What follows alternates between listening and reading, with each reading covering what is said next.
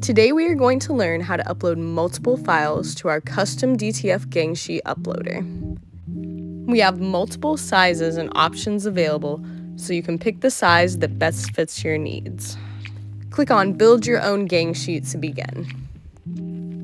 The first thing we need to do is upload our first image to our Gangsheet. You can see here on the right, you can zoom in and out of your canvas in order to see your images better as you work. So click on Upload Image and select your first image and click Open. Once the image loads in, you simply have to click it to apply it to the canvas. The more you click, the more times the images will appear. And this is the simplest and easiest way to put images on your Gangsheet. If you want to adjust the placement of your images on the Gangsheet, simply select one or all of the images and move them until you are satisfied. To upload more than one image to the Gangsheet, simply click on Upload Image and select your second image.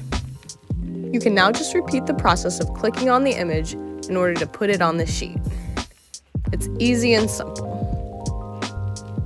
You can put on as many images as you like and any size as you like, and the Gangsheet will automatically fill it out for you as you click. Our Gangsheet uploader comes with a built-in tool to help make sure your image is at the right DPI and size so that no stretching or pixelation occurs.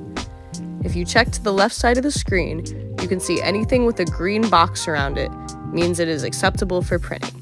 If you see a yellow or a red box, that means you either need to scale your image down or change the DPI settings of your image. I hope you found this video informative and helpful. Happy uploading!